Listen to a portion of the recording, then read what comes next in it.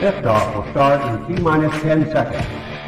10, 9, 8, 7, 6, 5, 4, 3, 2, 1. We have ignition. It's time! 17 seconds from Game 7 or from championship number 6. Open! Chicago with the lead! Harper got a piece of it. It comes off. The Chicago Bulls have won their 6th NBA championship. Tying run at second, 2 out. Palmero over the head of Jenks. Uribe charges, throws. Out! And the White Sox have won the World Series. To the far side around the 8-yard line to Hester. Under it and to the middle with the 15 to the 20. Breaks free to the 25 to the 30 to the outside. 40 midfield. 40 30 in the coast. 20 15 Hester 5. Oh! Touchdown!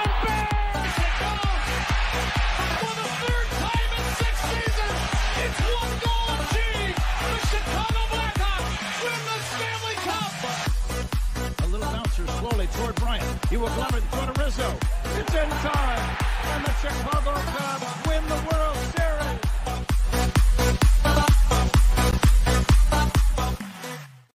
What up, what up, what up? Welcome to Shawn and Maya in the morning on this Hump Day edition. I'm your boy, the SuperBack, Shawn Sierra. Thanks for tuning in. If you're watching us on Facebook Live, well, then I guess you found us on Facebook. And if you're not following us on Facebook, what?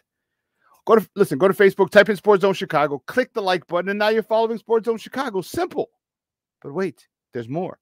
Go to the show's page. Go to Shawn and Maya in the morning, like that page as well. So not only will you be following Sports Zone Chicago, but you'll be following the show's page, Shawn and Maya in the morning as well.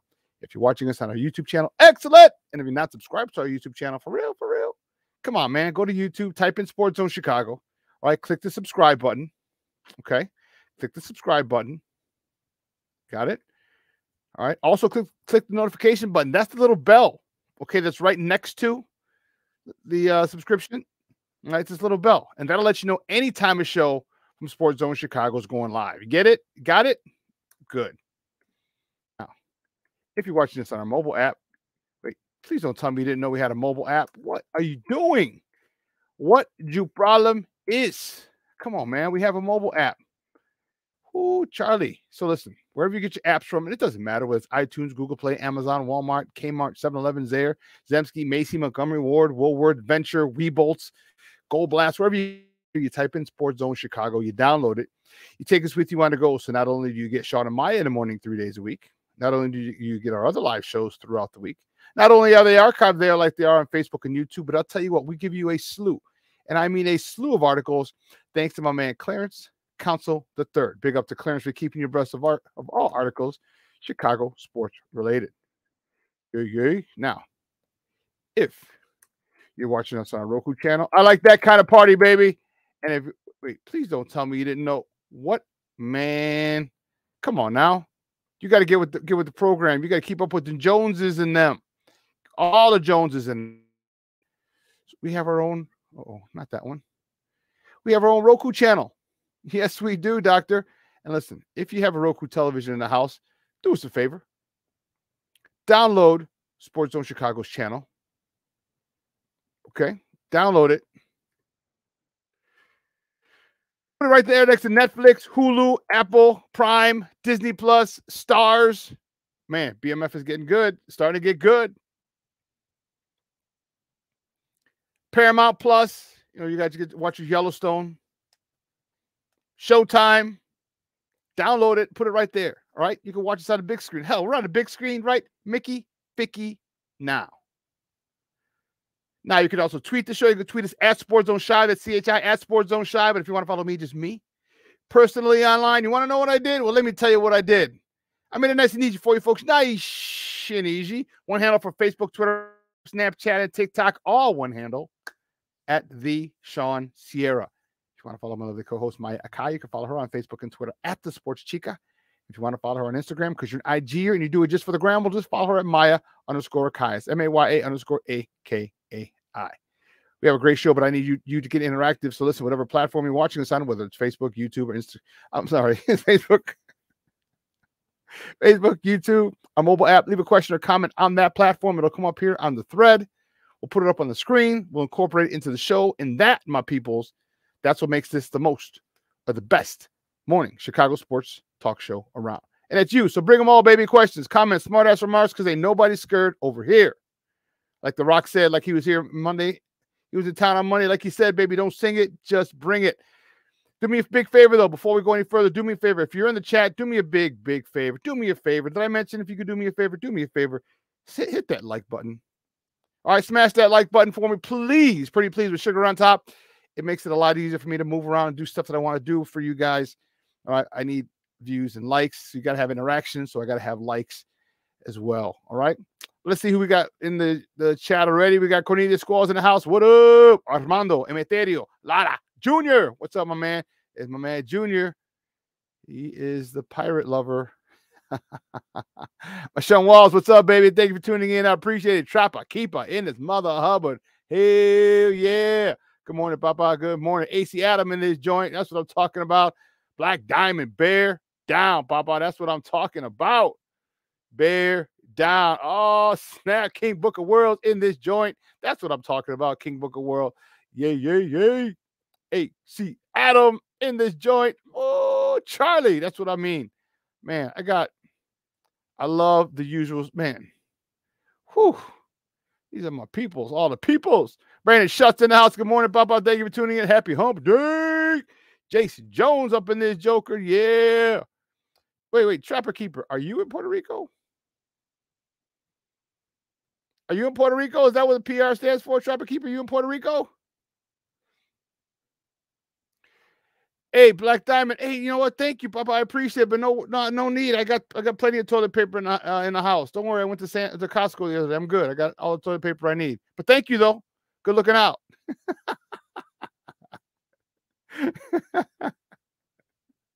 Oh man, that's funny. Oh, good. Oh, you're in Chicago right now. You're going back soon. Oh, I know some people just got back from Puerto Rico. A couple of my friends are in Puerto Rico. Some are just got back the last day or two. Some are still there. You know, I still have never been to Puerto Rico. And there's probably a picture of me. There's probably a picture of me. Ooh, I don't like that one either.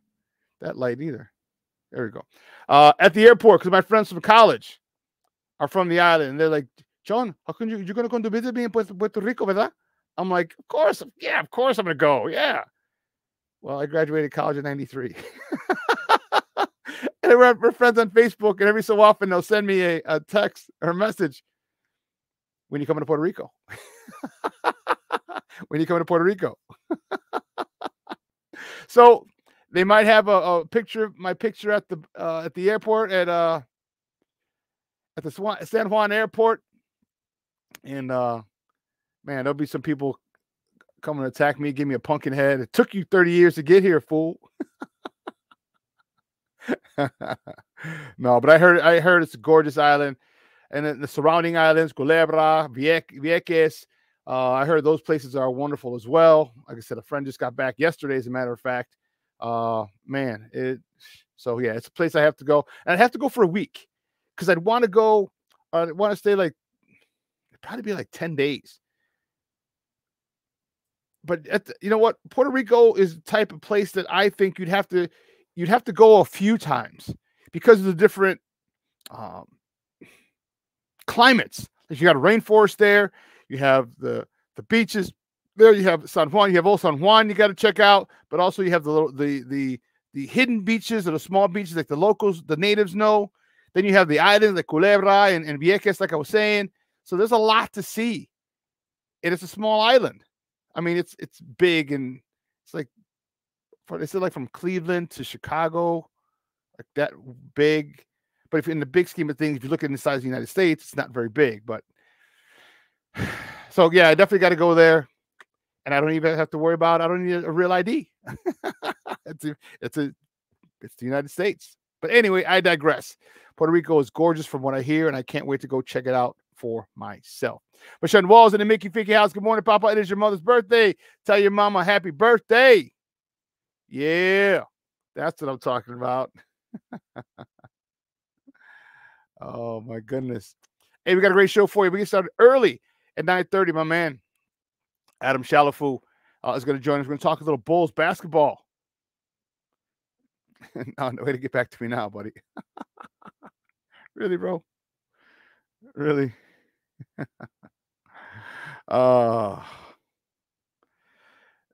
Some people. Anyway, Adam Shalafu, we're going to talk a little Bulls at 9:30 at the bottom of the hour and at 10 o'clock at the top of the hour. I think, no. Yeah, he'll be on at 10. My man, Coach T, is in the house. We're going to talk a little Bears, what he sees, which quarterback he likes, what to do with number 9. We got a lot to talk about with Coach T. So, man, we got a phenomenal, phenomenal show, baby. You know how I do. Fool, you know how we do it. I was watching something with Ice Cube yesterday, in addition to everything that's going on with Puff Daddy, but that's a different show. That's a different show. Won't worry about him flying to a Caribbean island with no extradition laws there. Sorry. Oh, my God. Anyway, he's like, I'm out. Sorry, my sons, I'm out. I got to go. I can't get caught. I can't get caught, guys. I know you're my sons, but I got to go to an island with no extradition. That sick son of a gun. Anyway, guys, you know how we do the first segment of every show. It's called Top of the Morning. It won't come just when you want it.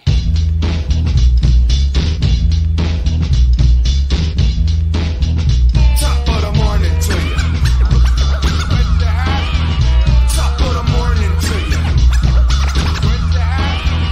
Top of the morning to you. Yeah, the first top of the morning topic. Which way do we go? Which way do we go? Which way do we go? You know which way we go. Puts a little smile on my face. The Cubs in their final preseason or spring training game, final preseason game. The Cubs fall to the St. Louis Cardinals, their arch rival, 7-2, out in Sloan Park in Mesa, Arizona. Imanaga got the start. He got the loss. He's 2-2 on the spring with 3 innings, 8 hits, 4 earned runs, a walk, 6 punch-outs. Talkman. He was 1 for 1, hitting his 3rd homer of the year, driving in his 7th run of the year, and Franklin was 1 for 2, knocking out his 2nd dinger of the season, driving in his 3rd RBI of the spring. Next top of the morning topic, the Blackhawks, baby, yay! The Blackhawks beat the Calgary Flames yesterday, 3-1. Mrazek's up 38 of 39 shots. Seth Jones with his 7th lamp lighter of the season. Dickinson with his 19th and 20th lamp lighters of the year. Kurashev. The assists go to Kurashev, his 32nd of the season. Connor Bedard, his 35th of the season. Anderson with his 10th and 11th helpers of the season. And Slaggert with his 1st and 2nd helpers of the season. Man, let me tell you something. I told you this team is not very good, but they're exciting. They're young. They just need to continue to add talent, and this team will be there. They will be there. That I can promise you. All right? It's going to take a couple years, but they'll be there. And here we go. Sorry about that. And by the way, the Bulls tonight, they host the Indiana Pacers at the United Center. Tip-off at 7 o'clock. You can catch that game on NBC Sports Chicago. Or if you want to listen to it on their flagship, you can check it out on 670 a.m. Both the Cubs and Sox are off today as they prepare for the opening day. The Cubs are going to be in Texas. My White Sox are going to start on 35th in Shields, mañana. It's going to be a great game tomorrow against against Detroit. Excuse me. That game's at 3:10. All right. You can catch that game on NBC Sports Chicago or listen to that on their flagship at AM 1000. The Cubs, they're not going to be on the marquee. They're going to be on ESPN tomorrow night, 6:35 Central. So check them out on ESPN. Or if you want to listen to them, you can check them out on their flagship, 6:70 AM. The last topic, one topic, the Fighting Illini in the Sweet 16, baby. This is fun. It's good when Illinois basketball is relevant. Okay. It was great back in '89 when I was a senior in high school. And that was a Nick Anderson, Kendall Gill, Marcus Liberty. All right. It was that crew. And then again in 06, was it 6 or 5? Well, with D. Brown, Darren Brown, that whole crew that was awesome. And it's good. And you know what? Kendall Gill's been on here plenty of times, and he was telling us that team, that Illinois team, every single person on that team, including the ball boys and the managers, were from the state of Illinois. Every single one. The Flying Illini of '89, every single person was from Illinois. And that's what we got to get back to. We got to get back to keeping the homegrown talent in state. You have to do it. The amount of talent that leaves the Illinois Boyders. What's a Boyder? The Illinois borders, the boundaries, the borders of Illinois is ridiculous every year. I mean, think of all the people in the last 10 to 15 years. We're talking Big Cliff from Curie. All right. Emeka Okafor from Whitney Young. You know, who's the guy that they had on? Oh, goodness. We went to Morgan Park and he was on What's Up, Cuz. Son of a biscuit. I can't think of his name now. But all the Chicago talent that leaves the state. Like if the Illinois talent stayed within state, do you realize how many teams we would have good? I mean, DePaul would be a hell of a lot more than the afterthought than they are now. Loyola's still making some moves. Northwestern's making some moves. All right, back-to-back tournament appearances for Northwestern. I mean, unfortunately, they had to face UConn. Ouch. Thank you, sir. May I have another. But then you have Chicago State. You'd have UIC. Like all these different schools that we'd have, Northern, Southern, Eastern, Western, Illinois State schools. We could fill all these quality teams. But kids trying to get out of Illinois, I guess. I don't know. But that's the lineup. Adam Shalafu at 9:30. He'll be joining us in a few moments. Coach T at 10 o'clock talking Bears. Man, I'm fired up. We have a lot to talk about, man. We have a lot. And the NFL has a new kickoff rule. What in goodness gracious? It's going to be similar to the XFL. And this is going to be very it's very definitive. I mean, I should say very strategic. All right, the new kickoff rule. It's like, what the heck is going on? Oh, you like the links then, huh?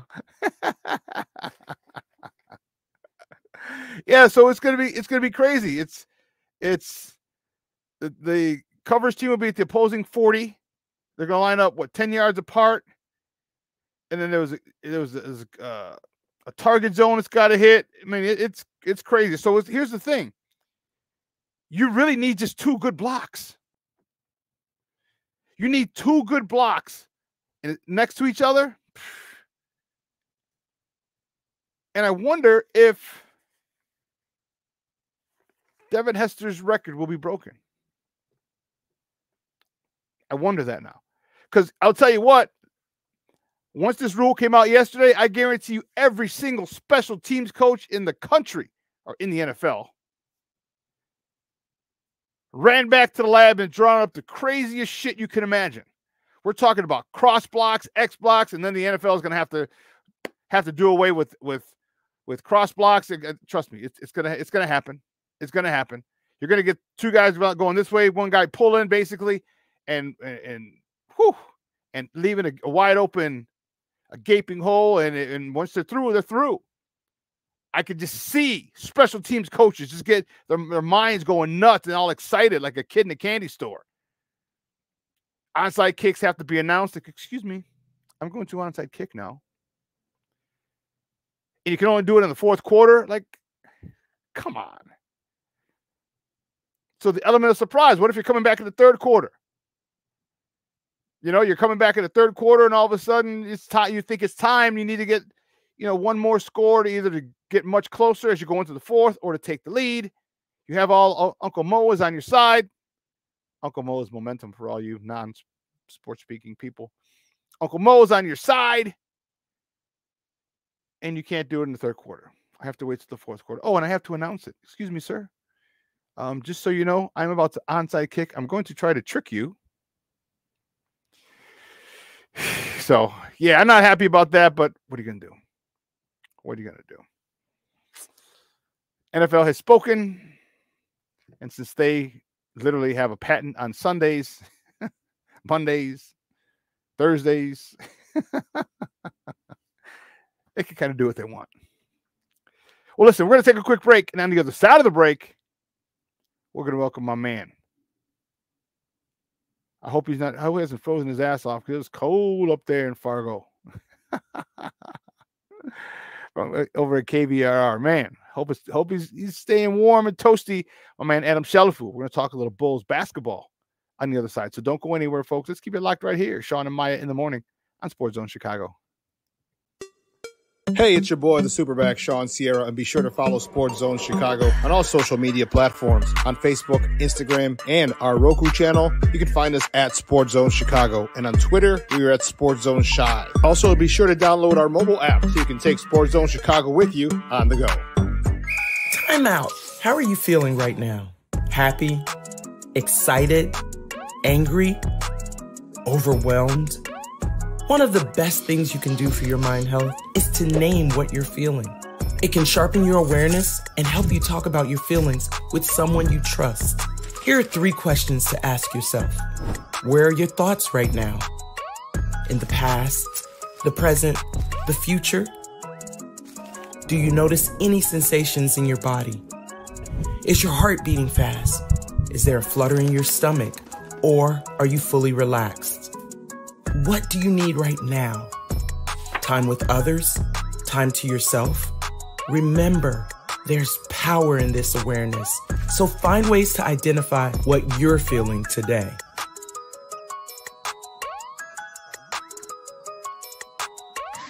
Hi, guys. Hey. Hi, Megan. Hey, Jessica. Megan, you're a tramp. Brian Fitch told me you guys made out. Everybody knows. He said your breath smells like garbage. And he almost puked. He says you're the most desperate girl he knows, besides your mom. How many boyfriends does she have anyway? Lots? Your makeup makes you look like a clown. That zit is huge, zit face. Ugly.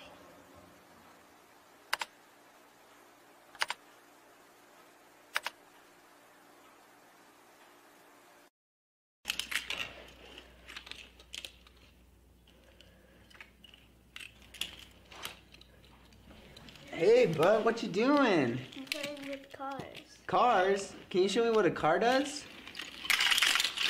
Whoa, whoa, whoa, whoa, whoa. Hold on a second. First of all, this is a school zone. So you need to put down your cell phone, stop texting, and let's get to driving. Now you're coming up to a stop sign, right? You need to slow down and stop before you hit that Y line. I want you to look left, right, left. You don't want to get hit by a car going on your left, and to your right to make sure you don't get sideswiped by a guy coming from your right. You're coming, you're coming, you're coming, and you see a crosswalk. You better slow your horses down, because the #1 rule of driving is always yield to pedestrians. Now stop, pull over, and you are done driving. Gosh, what do they teach you kids in school nowadays?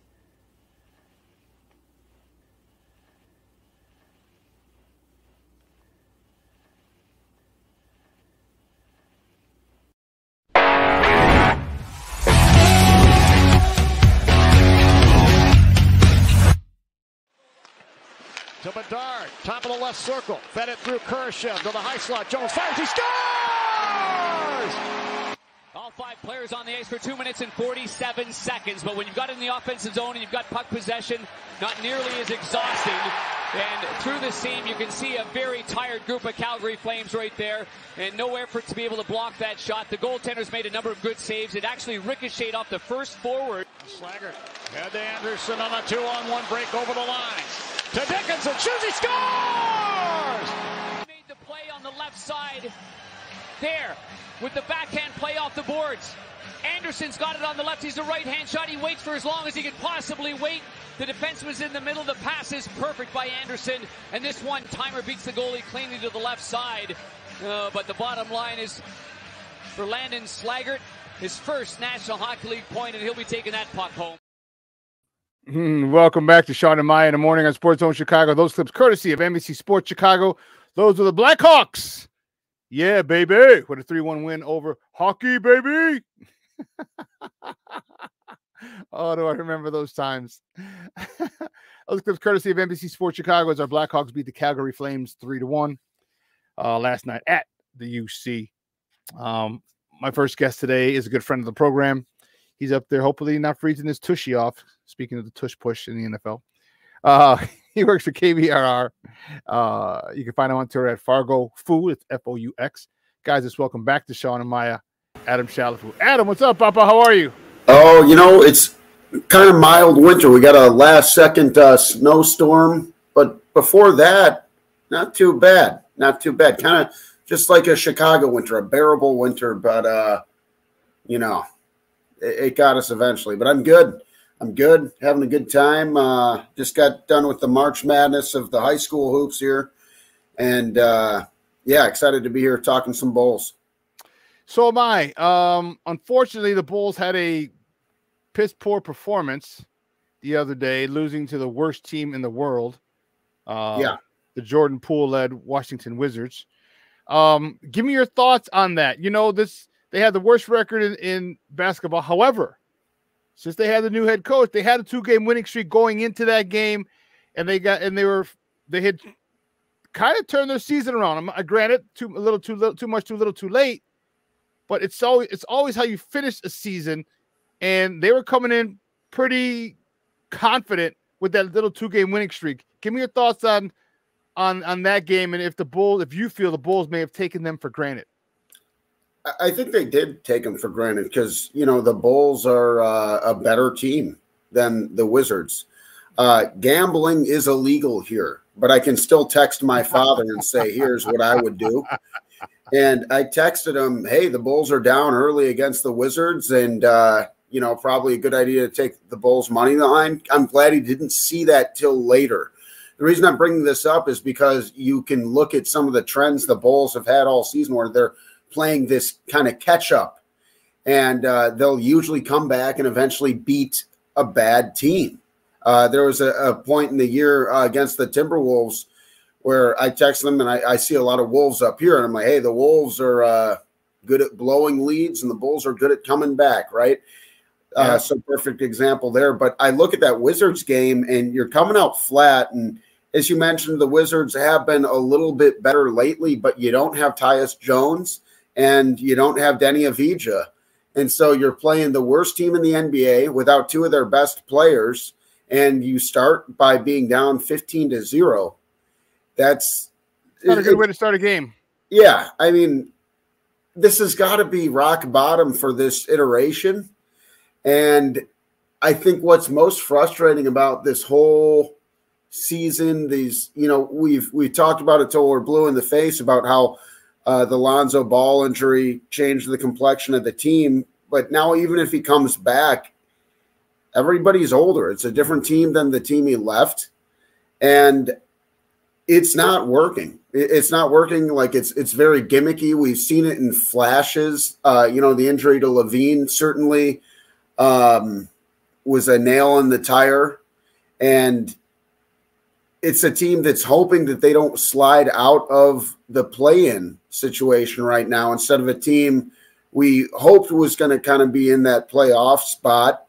There's some bright spots. We've really seen Kobe White emerge into the player we hoped he would this year. And But yeah, I mean, it's like you can't be losing to the Wizards. And I think some of the officiating, that's a different story. That's at a whole the end other of the animal. But also the two plays at the end of the game that really ticked me off was there was a block that was called a charge on Caruso. I don't know if a charge is the correct term there, but he ran into the defender. The defender is still moving his feet. I don't think he had the ball, though. But it's a foul on Washington, regardless.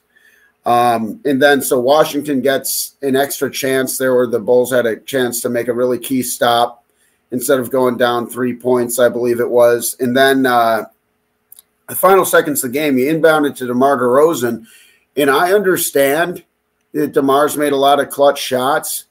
And after looking at the play from a different angle, maybe the pass wasn't there. So I'll put that out there, give him the benefit of the doubt to some degree. But watching that in live action, I see Kobe White streaking down the sideline. He's going to have a better look. Yeah. Find a way to get the ball to Kobe White, who's not having to, hoist a shot from just outside the half-court line. Like, this isn't a formula for success. Kobe White, we've seen him make shots from the parking lot all season long. Give him a chance to be the hero. And so give him a chance to I think it's his time. I think he's earned that now. I think, DeMar was the closer back then. I think DeMar can still do it, but I think it's also time that you pass the baton and let Kobe start trying to win some games, get some game-winning shots. I think he's earned that. I think he's, with his play and his development of the last few years since he's been here, I think he's earned it. I completely agree. And at this point, it's like, how much longer is DeMar DeRozan going to be in the league? Not just, maybe a 2 few more years with the Bulls. Yeah, let alone with the Bulls. But the guy's getting older, and at this point, the Bulls need to focus on building for the future, whatever that looks like. And there's a lot of different versions of that. And we texted last night. I said, what do you want to talk about? And when you mentioned the Bulls' future, I realized that the answers are going to be based on what do you want, in particular, because there's a world where the Bulls do it one way because they're trying to make the playoffs next year. And then there's a world where they do it another way because they're trying to win a championship a few years later.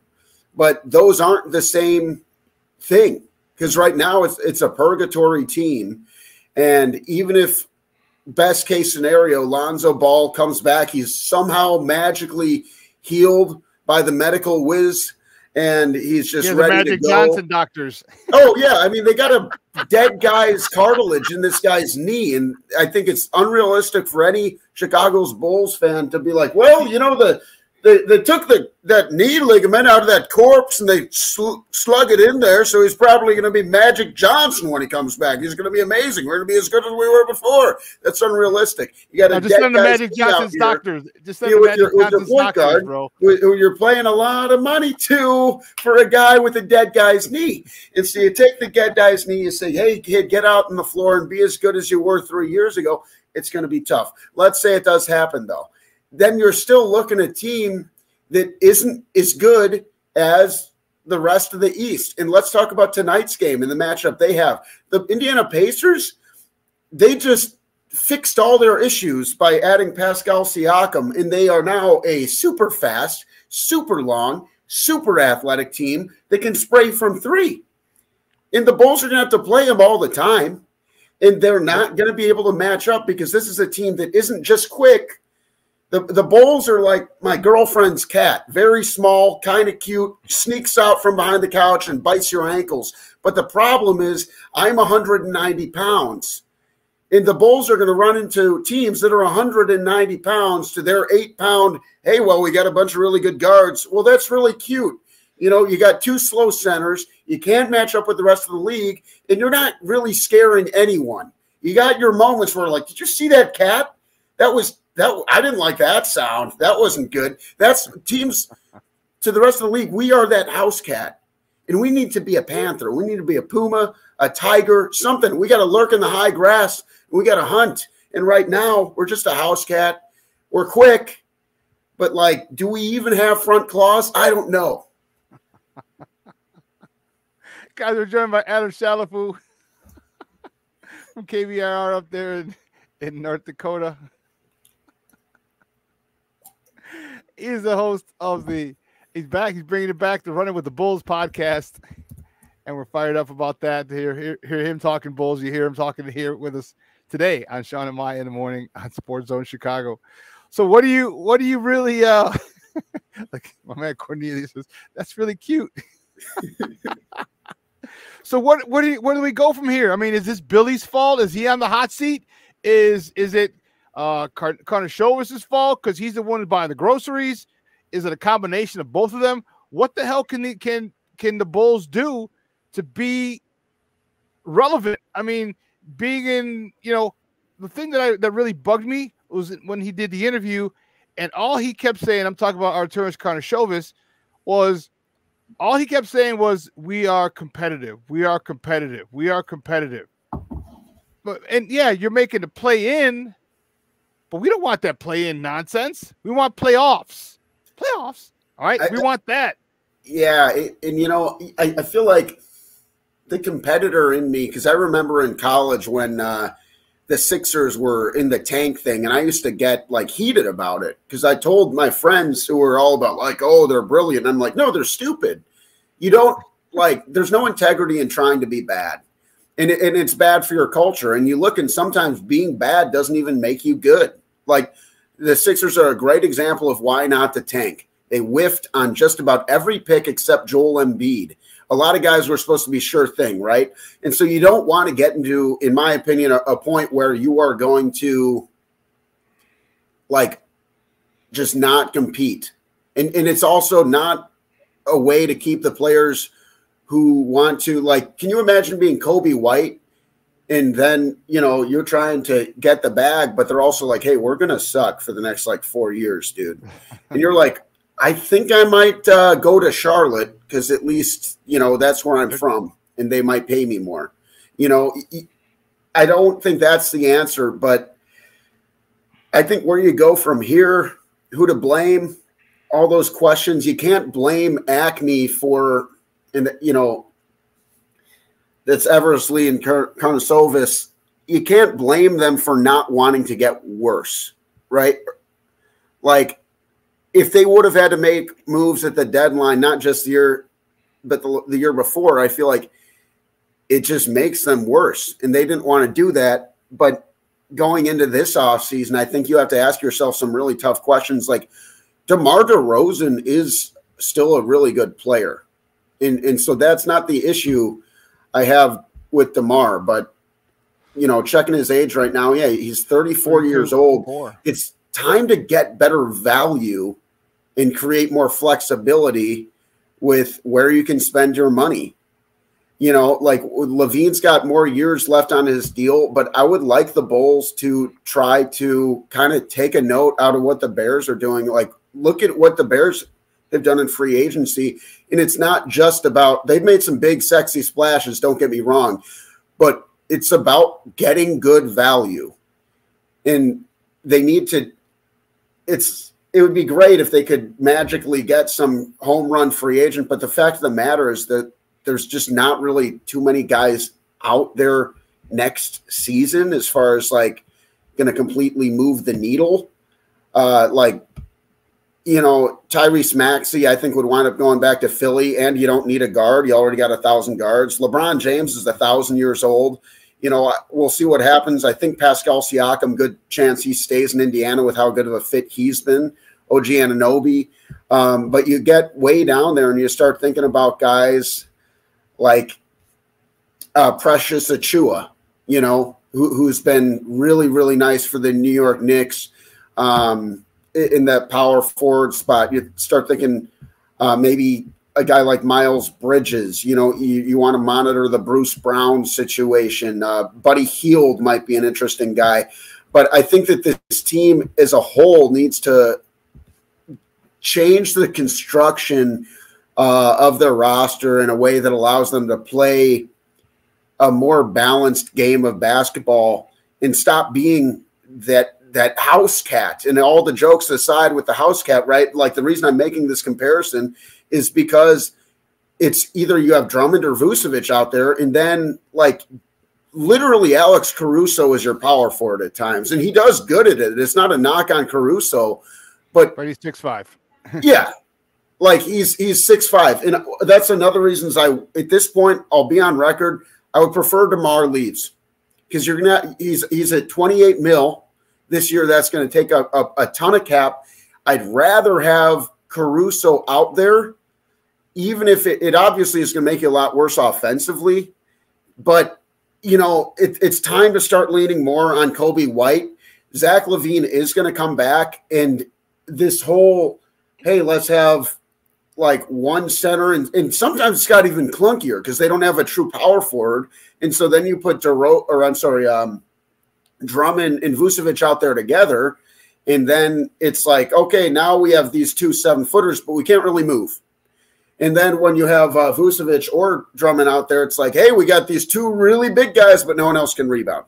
You know, like it's one-dimensional. And you look at a team like the Pacers, and you got Miles Turner, one of the best shot blockers in the league. He's 7 foot. He's gotten a lot better at rebounding. He also shoots really well from 3. And then you have Siakam, who's can pretty much guard 2 through 5. You know, a switchable defender and a guy who's going to be able to attack the rim, a guy who's going to be able to make really good passes, the guy who's going to be a really smart defender, championship pedigree. We saw what he did with the Raptors, being their second best player. And then you obviously have the brilliance of Tyrese Halliburton. You got Benedict Mathurin. You have these skilled wings, and the whole team can run and has an identity. That's why I think the Pacers could be a real dark horse. But you don't have to have that like super duper star talent. I think Halliburton, you could make an argument, is the best point guard in the NBA right now. So I don't want to like call them too much of a dark horse. Like we should take them very seriously. Mm-hmm. But you look at the way that team's constructed, and you can do a lot of things with that team. You look at the way the Bulls are constructed in contrast, and you can't do much.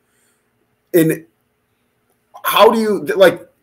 I know that we're getting more and more positionless as basketball has evolved, but this isn't what that means. It doesn't mean that, oh, well, it doesn't matter what positions you put out there, because like DeMar DeRozan has been listed as a shooting guard most of his career, and he's our go-to power forward. Alex Caruso has been a point guard shooting guard his whole career. He's sometimes in there at power forward. Kobe White, we're seeing him 1 through 3. We're tiny. We're tiny. In what? How the hell are we going to get through the Bucks? If we're talking about like actually trying to compete for a championship, we have to beat our own division. We have to beat Bam Adebayo when we go down and face Jimmy Butler and the Miami Heat. We can't have every team that we would go through be a matchup nightmare for us, because we're nothing but guards and a center with no matter what rotation is. They're predictable. They're not good. It's really got to change, and unfortunately, it's not going to be a one-year project. Even if Lonzo Ball comes back and he's perfect, he's somehow better than before, like he's just another guard, and you got all these log jam guard positions. It's time to start looking at what kind of value you get on a guy like Gordon Hayward next year, who can actually play some power forward, pass the rock. Is he a perfect player? No, but you got to kind of look at like, what kind of bridge players can we get with value, or do we completely blow it up and try to just like get a clean slate? Because I don't want them blowing it up with intention to tank, because I don't think there's any integrity about that. But if you blow it up in the way that like, hey, let's just I remember I was in art class. I was painting something in sophomore year in high school, and I'm like, this sucks. So I got a new piece of paper. Do the Bulls need to get a new piece of paper? You know, I didn't trade all my paints in. I just said, hey, it's time to start drawing something else, because that sucked. Like, it might be time to start drawing something else. Guys, we're joined by Adam Shalafu, host of the soon to be revived, running with the Bulls. He's up in Fargo and KVRR. Talking Bulls basketball with your boy here on Shawn and Maya in the morning on Sports Zone Chicago. What situation? Well, let's talk about something good at this team. The emergence of Kobe White and actually the development of Io have been Kobe White a little more so, but I still see I see his development. It hasn't been as great as Kobe's, but I still see it. Why do you think those two have been able to develop and take bigger steps forward when Patrick Williams hasn't been able to take that step? I can't figure it out with Patrick Williams, and it's one of those things where he shot up the draft boards going back because, I mean, he didn't even start at Florida State, right? Yeah, and so I just don't know if he was ever going to be the guy we thought he was going to be. We've seen it in flashes, but at this point, I'm wondering what the deal is. But I think that a big commonality, and it's another reason to get rid of DeMar DeRozan at this point, is opportunity provides growth. You know what I mean? Or it facilitates growth rather. And so when did Kobe White break out? Well, it was kind of when Levine went down, when he got to and it does create sink or swim moments.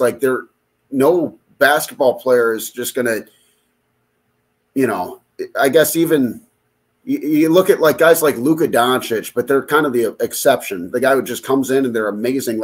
There's some failure on the road to success, but I don't think that the Bulls' young players have been getting the opportunity to cut their teeth with some of that failure, frankly. And if they do, sometimes you got to give them a little bit of a longer leash and realize that it's not always going to work right away, but also it gives the front office an opportunity to be like, okay, well, we gave him a chance. He didn't pan out, but we've seen a lot of guys leave the building and have more success elsewhere. And that's why I would prefer to keep Patrick Williams around if it's Patrick Williams or DeMar DeRozan, because I mean, I think it's apples and oranges to some degree, but pulling up the salaries right now, Patrick Williams becomes a restricted free agent this year. If he wants anywhere close to 30 million, you can't do it. But if you can find him on something that's reasonable for him, I think it would be great to bring him back. But he's 22 years old. I mean, I remember, not that I'm a professional athlete, I remember my muscles didn't stop developing until I was 26. We forget that sometimes these guys are literally children when they get brought into the NBA. You're 19, your body's got to develop. Look what happened to Markkanen once he got a little stronger. And that's just developing his body. I think a great example is, let's go in the Wayback Machine and remember that Tyson Chandler was a small forward on the roster his first year, similarly to what the Minnesota Timberwolves with Kevin Garnett. And he wasn't that strong. He didn't pull down that many rebounds. We all know who Tyson Chandler turned into, a perennial defensive player of the year kind of guy. And I think that there's a level of patience we need to have with development. I think what makes it so tricky is with these kids coming out so young, it's you better be friggin' good by 22. Otherwise, and then the next team gets the guy who clicks. And so maybe that's something the Bulls can keep in mind too, is all right, well, who can we kind of give a second chance at life here? That's struggling somewhere else. Yeah. But I look at Patrick Williams, is he impressed me? No. Is he 22? Yeah. Could he get better? Yeah. Is he going to get better with DeMar DeRozan there? No. And so you need to give these guys an opportunity to be better. And even if next year, I would prefer it. I always want to make the playoffs, man. I love watching the Bulls make the playoffs, watching those games, play in. I'll take it, whatever. Yeah, I'll have to take it, yeah. But I'm looking at next year and we got to kind of break this cycle. And if that means being down around 11 or 12 in the East, but development from Patrick Williams, and Kobe White makes his first All-Star game. Some stuff like that happens. I do think they're going to be inevitably better with LaVine, and I don't think that he's necessarily going to go anywhere because look what happened when they tried to trade him. The value wasn't there. But even like LaVine, he's got a lot of good years left in him, and like what is he, only 28?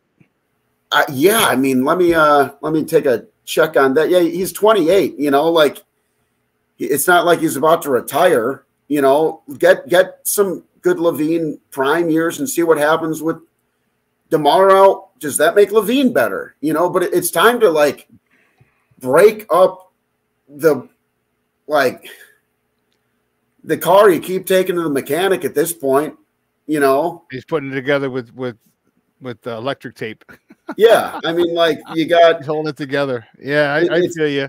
It's like it's not working. The DeMar LaVine, like we don't know what it would have looked like with Lonzo Ball because it was such a great rebounder out of the backcourt. Where like maybe something like that, and he could guard 1 through 3, and it was looking like a small ball league. But we're not really there anymore, and teams are getting big again. And the pendulum's starting to swing the other way. And we have a team that at its best isn't built to compete for anything serious. And so I think that's the operative phrase there, Adam. Anything serious. They're built to compete. They're built to compete with getting in and staying in the play-in.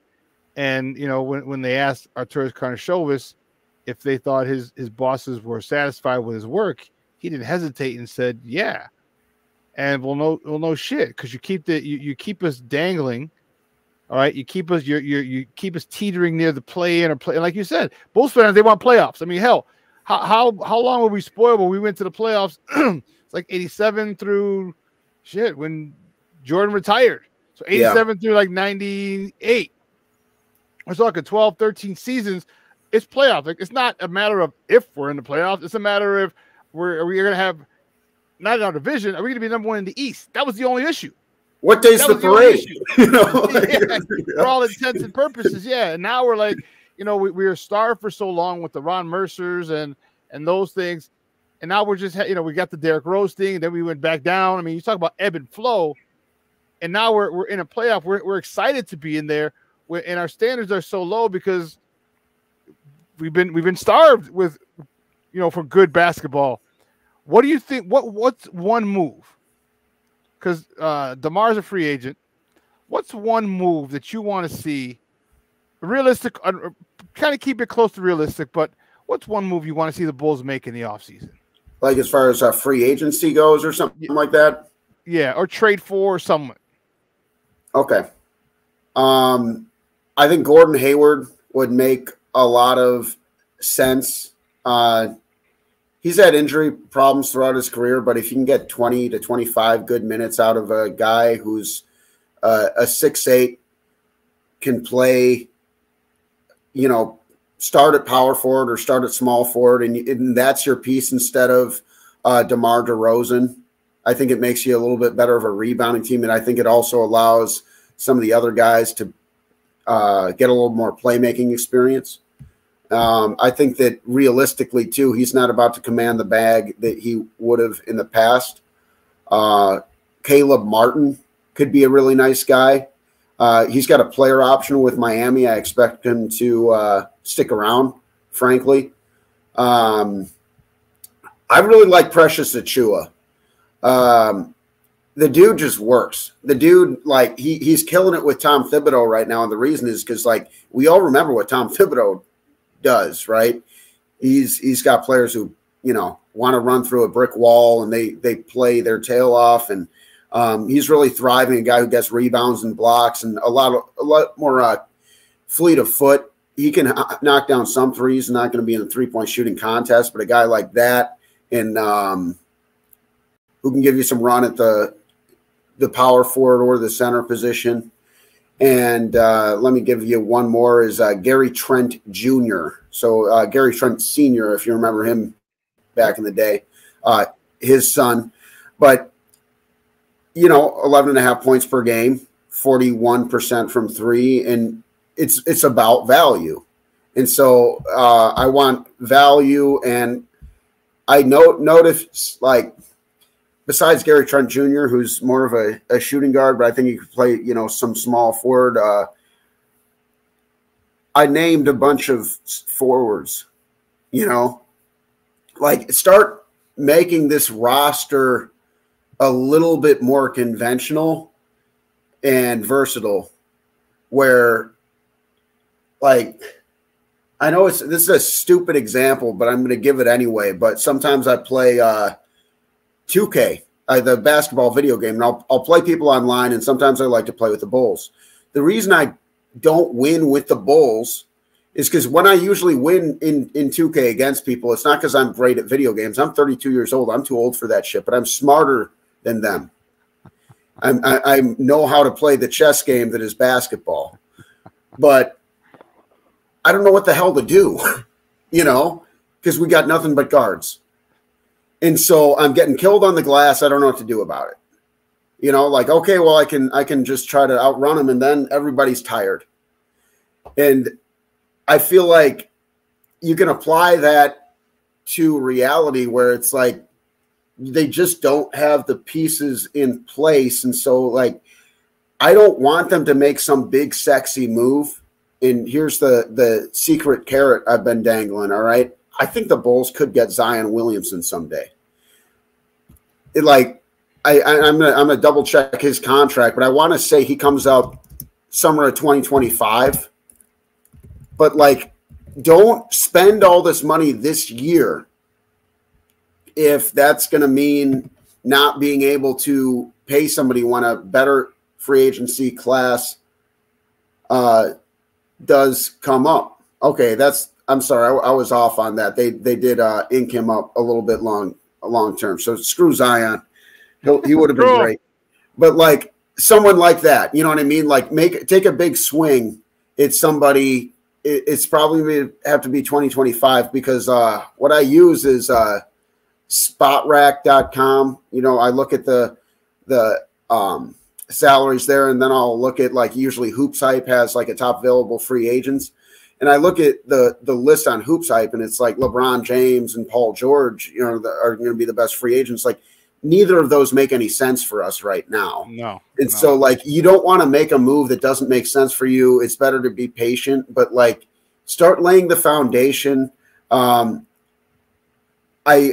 know I mentioned it earlier, but, like, honestly, look at the Bears blueprint. It is apples and oranges to some degrees because it's a different sport, but, like, it doesn't, like, the Bears did a 3-year rebuild. And it's more realistic to think, like, hey, we can get this turned around, like, in 2 or 3 years than it is to say the Bulls are going to compete for a championship next season. But if you start getting the right guys in place, and if you start developing your young talent, and then when the right free agent does come along, then you take a big swing. But you got to make sure that you have cap flexibility, and that means letting go of DeMar DeRozan. It might mean letting go of Nikola Vucevic. And it might mean being a little bit worse, but we look at some of the moves, and I feel like hindsight's 2020, but the Bulls lost the Vucevic trade. I hate to say it. One more guy I'll throw out there because they got Franz Wagner out of that, man. That hurts. That hurts. But Mo Wagner is going to be a free agent this summer. He'd be a really nice get for the Chicago Bulls. More guys to put in the front court. More guys to, you know, develop. And then, like I said, whoever that guy is, when he becomes available to throw the bag at, say, all right, you're the missing piece. Be in a position to make that move. Don't be tied up to, you know, at the time, what's it going to be? 35, 36-year-old DeMar DeRozan. That's not smart. So I want them to be more cognizant of the future. I want to keep the competitive mindset of, you know, let's try to stay competitive, like, let's not tank, but be aware of the fact that this version of the Chicago Bulls isn't that good, and that the ultimate championship goal isn't going to be achieved with this roster. And so we need to, what I want the Bulls to do, quite simply, is just be more realistic and start acting accordingly as they ask themselves and reflect this summer, like, what do we want to do? Do we want to be a team competing for the play-in again? Or do we want a team that is hopefully going to get us to a point where we can start to build for a championship in, I don't know, 2028? You know, I think that's because this ain't it. It's just not it. Oh, man. Adam, great stuff, buddy. I appreciate it. Do me a favor, though. Let everyone know where they can find you and your work online. Yeah, thank you. Thank you. Yeah, always a pleasure being here, man. At Fargo Foo. And as you teased out, Running with the Bulls will be coming back. I'll just briefly explain here. You know, pandemic kind of took us out of our rhythm. I have a new co-host who will be coming in. I'm not going to release any names just yet, but it was important that it was another Radio DePaul alumni. And that's where, you know, I kind of cut my teeth in the podcasting game and everything. So it's going to be another Radio DePaul alumni, a guy who has archival knowledge of the Chicago Bulls. This guy can tell you what shoes and socks Tom Borowinkle wore, and he's going to be a great fit for us. We're really excited. This kid is finishing up law school right now, and I told him, hey, man, get that done. But obviously very intelligent if he's in law school right now. So we're looking at the summer and looking at to kind of get started with the off season, and then hopefully we just keep on running. And we will provide. I'll provide all those links on social when the time comes.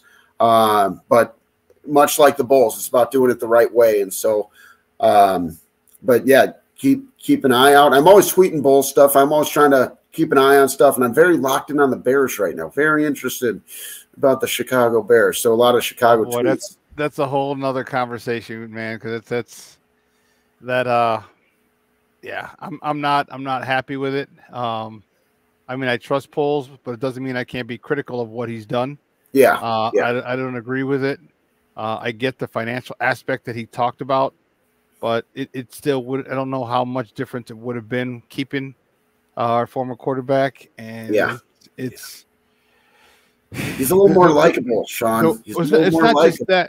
It's not just that, but my here's before I let you go. Here's the thing that I said, and everyone always talks about chase greatness. You know, one of the guys, well, let's chase greatness, all right, and blah blah blah. And I get that. I'm not, you know, I'm not averse to that. But my question is, here's the thing that people don't understand: that there's chemistry in a locker room. Mm-hmm. Okay, there's chemistry, and it's not always based on talent or production. And my example was this: when the Bears won their Super Bowl, okay, or when they made their Super Bowl appearance in 2006 or January of 2007, was Jim McMahon or Rex Grossman, were they the best quarterback in the NFL at that time? No. Not even close. Not even close. Okay? But what was Jim McMahon? Jim McMahon was a leader of men. Yeah. Jim McMahon was a dude who commanded the respect of his teammates and pulled the best out of his teammates.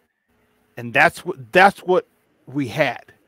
We had the leader, and truth be told, we also had a quarterback who, if he would have been managed, could be a top 10 quarterback in the NFL. And a top 10 quarterback with what they have now, it's looking like super. It's deep in. It's pretty much this way. Where we'd be vying for the NFC title game every year in the near future. All right, whether we get there or not, okay, we get there, we get to the Super Bowl or not. That would be the goal, would be to get to the NFC Championship game, because at that point anything can happen. So, well, if you want to have me on for some Bears talk for a little curveball sometime, I'll stay ready, because I don't want to take up any more of your time, because I could talk about this one for the next 2 hours. Yeah, you and me both, bro. But hey, I appreciate it, and we will talk soon. I will have you on. Maybe next week we'll do some Bears talk, because I was not happy. It's interesting how, you know, people. I don't know. It was surprising because some people who said, well, you know, they didn't know football, but I was like, why would you?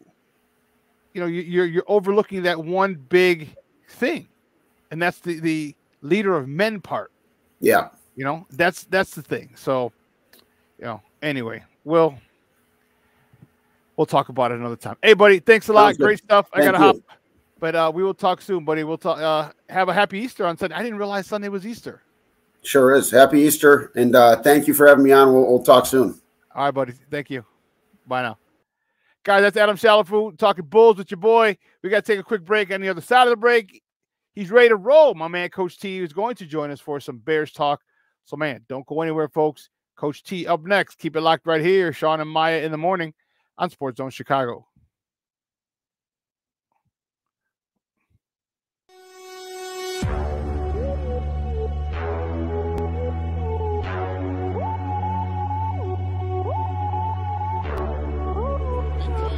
To run for 17, back he goes, here comes Chubb, there goes the ball, touchdown, Mooney! Jones will walk at the left tackle, time for Fields, now he'll accelerate to get the first down, and great tackles, and he's off to the races, and we got a terrific block. For every generation, it has started with the call to serve. Discovering the purpose and the belonging earned with the title. Learning to dig deep and push through adversity together. Defending our nation and its people. It is a life of great worth and reward. But Marines are never really finished serving. Their commitment comes full circle, visible in communities across our country. This is Semper Fidelis, always faithful, always Marine, marking a path for the next generation. So I've come up with a family emergency plan. Great. What is it? It's difficult to talk about, so I'm not telling you. How will we know what to do? You won't. I'm so glad I won't have to remember anything. And me too. Thanks for this, sweetie. Talk to your kids about who to call, where to meet, what to pack. Search Ready Kids at nyc.gov or call 311. Like when RG3 comes out, you heard it. Yeah. Okay.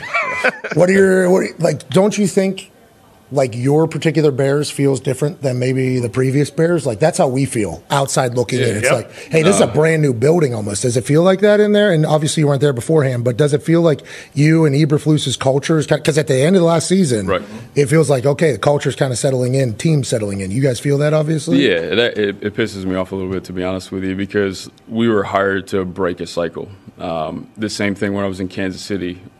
Coach Reed, all of us were brought there to break a cycle, and we did. And no one talks about those days anymore. It's all about what they are right now. So I really believe we're about to break this cycle and get this city in a really good situation and win a lot of games. So the past is the past. Like I don't worry about that at all. It's about where we're going. Okay. Well, a lot of people had a similar reaction to you. Welcome back to Shawn and Maya in the morning on Sports Zone Chicago. Those clips courtesy of ESPN. That was Bears general manager Ryan Poles, all right, on the Pat McAfee show. He was referring to the comments made by RG3, who said, basically, Caleb, tell the Bears don't draft them, and, because of the situation before, and, their history of not developing quarterbacks runs very deep. And I got a couple questions about that, though. Ryan Poles said one thing that was, I was like, wait a minute. Okay. He's talking about, he says, we're here to break a cycle. Okay. I get it. But he didn't. So you're drafting a new quarterback with a lame duck coach or a coach who's going to be on the hot seat. Because, in my opinion, this was the year. All right. Poles had to talk to Eberflus before he hired him, saying, hey, this is what we're going to do. I'm going to break this thing down your first year. Your second, I'm going to start rebuilding it your second year. Maybe get a couple key free agents. We'll build I'm going to break the defense down, and that's going to hurt. And we'll rebuild that, and then we'll get to the offense as best we can. So you take the heat for 23, and once we get help on the offense and start developing this offense, I think 24 is when we can start evaluating you. Okay? So I think that's why he kept his job. So now I think we get to truly start evaluating Coach Eberflus, but he's going to have a new quarterback. Well, this is the same thing that's happened before with Justin, with Mitch. The difference is this is going to be the first time that they're getting experienced offensive staff, an experienced offensive staff. So Shane Waldron has called plays before. He's helped develop quarterbacks. All right. Perry Joseph.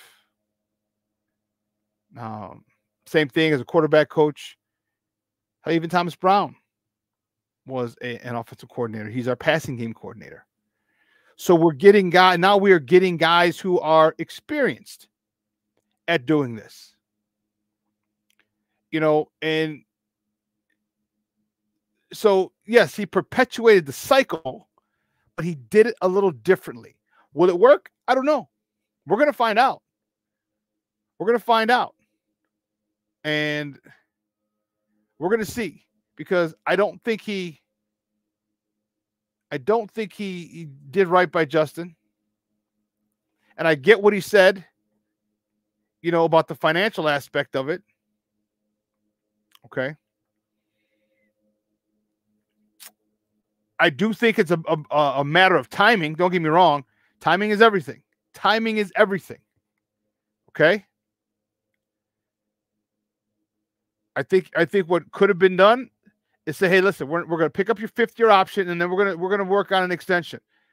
It's not going to be in the $50 million range. Okay. Even if it's a 2-year extension. All right. Or a 1-year extension from 25, 27, even 30. What the hell? And if he play well, all right, then we'll talk. But at that point, it buys you time. You stick with the guy. Because now that you've built this thing up to where it's going to be, you would have to intentionally try to fail with the wide receivers, with the added defensive help, with the added depth in the offensive line, which is, to me, is the most important thing, with the person who can develop quarterbacks, who can call plays and adjust plays to situations and to personnel. And now and I know it's a moot point, but when some people say, I heard some people who wanted to make that argument, well, he did right by Justin. I'm like, no, he didn't. But again, it's timing. Remember when Jake Arrieta at the end of 15, the end of 16, and the end of 15 and beginning of 2016 was damn near untouchable for the Cubs? Had he been a free agent at the end of 2016, he would have gotten $200 million. But he had 1 year left on his contract. He ended up only, I'm sure he's in the welfare line because he only made, $75 million. So had his contract ended after the either 2015 season or the 2016 season, he would have had $200 million. So it's timing. So I get it, but it's still a tough pill to swallow. My next guest is a good friend of the program, and he's doing phenomenal stuff with his podcast, Chicago Bears 360, and I want to get his take on it. All right, you can find him on Twitter and it's a long one, at Bears360 _ Coach T. So let's bring him on, our boy, Coach T. Coach T, what's up, Papa? How you doing? What's up, Shawn? How's things going, man? Feel like it's been forever. It has been, man. Well, you know what? Because you've been doing a podcast like 2 times a day, dog. It feels like it. Everybody's hollering at Coach T. Coach T, come on my podcast. Coach T, can I get on your podcast? You know, we definitely been busy for sure. But grateful, man, because doors are opening, man. The platform is growing, so no complaints. Hey, and I'm telling you, bro, from Jump Street, I am so happy for you. Yeah, so proud of you. And I remember when you first started, man, you're like, yeah, I'm gonna do this kind of part-time because I still want to get in coaching. And in the back of my mind, I was like, all right. I'm like, but you got a lot of good content, man. You know, and people like to see film. Yeah. I'm like, and you break it down. I'm like, it might not be just a part-time. I'm thinking in my head, it might not just be a part-time thing, but all right, we'll go with that for now. And it's really taken off. And I'm really again, I couldn't be more happy for you. I couldn't be more proud of you. You know, because there's no competition, bro. It's, you know what, I'm proud of all my people who are doing this, especially my people of color who are doing this and getting in this space and providing a different perspective for people. A couple things already when you say that. First of all, people don't know it's for the game, the DIY media game, the media game. First off, people don't understand the amount of work that goes into it. It's a lot you got to put into it if you want to be successful at it. And then the other part of that, you know this, Shawn, you don't get a whole lot of help. So I got to give you a flower because you're one of the very few people that volunteer information, volunteer help, volunteer access. You know what I'm saying? We got some big things coming up, and I really was saving kind of that grand moment to recognize the people that helped me get to where I think we're about to go. And also to be able to provide opportunities for those same people to share that access, share those platforms. So man, definitely we always gonna be locked in, bro. It's just like that. It's so much. I'm excited, bro. And like you said, it was about getting back on the sidelines and coaching and stuff at first, but I have to recognize you have to walk through the doors that's opening for you. So I've closed that chapter. Finally, I put it to rest. And as you've noticed, I've leaned into this full fed. So we're not even looking to go back, man. I'm here now. So everybody stand by, man. I'm gonna coach it like I did coaching, man. So it's all energies forward, full steam ahead, man. So I appreciate you, man, always. And I'm here anyway. Anytime you ask me, I'm here. I appreciate it, man. I appreciate it. Well, that's what it's about, man. It's helping each other. You know, and that's it, just helping each other, you know, and as a teacher, well, that's literally what coaches are, right? You know, you want to see people that you coach, people that you teach, you want to see them blossom, and you're one of them, bro. You're freaking taking off, and I love it. I'm telling you, I couldn't be more happy, you know. And I know I have a couple other people that I've been helped along the way. And one of the guys is like the head of gambling for Fox Sports now. And he was like, we had a conversation, and he was like, man, dude, he's mentioned, he goes on the show a couple of times, like, man, he goes, I remember when I was thinking if I wanted to stay in this or not. And he goes, and you told me that I was really good. And then he went on to BetQL Sports and then Fox Sports. So dude, the dudes, I could never get a hold of him. I'm like, damn, dog. Like, where you in LA? You in Miami, New York? Where you at, dog? He's like, man, he's busy. Nah, I tell you one thing, bro. The Marine in me won't let me be. You know what I'm saying? Loyalty is a big thing. So I've had it planned out in my head. Like, okay, once I reach certain milestones, I'm definitely gonna reach out to certain people like yourself, like Aldo, who provided opportunity on Barroom Network, and we still have a good relationship. Yourself, like I said, it's been a few people. Herb Howard. There's been a few people, man, that just reached out, embraced what we were trying to do, saw the talent, and said, "Hey, how can I help you? How can I help grow, man?" And I'm grateful, man. I'm that part you guys don't get from me, at least my audience don't get from me a lot, because I feel like I always have to be defensive in a sense, or I takes. But on the back end of this thing, man, I'm super humbled by everything that's happening with the channel, for real. And I see your comment, King Booker. We gonna handle that. We gonna handle that. My producer got with me after the show yesterday. We gonna make sure we handle that nerd. Well, let's get to some Bears talk, baby. Let's get some Bears talk. All right. My man Justin is out. All right. And how did you feel when you heard about the trade? 10 days ago, 11 days ago. Hey man, like it's crazy because my mom was texting back and forth at the same time when I saw the Bears alert come down my phone, and it was like I had to I did this conversation about because it hit me like a ton of bricks. Like, damn, they actually did it. So it was a heartbreaker, man, because you know what I'm saying, the kid poured so much into the city, obviously wasn't set up for success. If you deny that, then you know what I'm saying, you have you have cognitive dissonance issues, you know what I'm saying? You probably want to go get checked out. If you can't recognize the kid wasn't set up for success, and even Ryan Post came out and recognized that. We covered the whole Ryan Post presser on the show yesterday, and we broke it down clip by clip. Ryan Post came out and recognized his year one was a travesty. Year two, his year two, Ryan's year one, Ryan had to rebuild the roster. Year three is where the debate starts, right? Good morning, Burley Smoke. The debate had to start at year one, right? So the question is, in year three, I mean, did you give them enough weapons? Did you give enough weapons? And really, it's not about the weapons. It's about the offensive line support. Did you try? Yeah, we tried to bring the guy in from Tennessee. Names forget. It's early. Nate Davis. Only my first, Nate Davis. We tried there. We stuck with Braxton. We tried to move Tevin over. We tried to get right. He tried with what's the big guy? Receiver. I'm only on my first cup of coffee.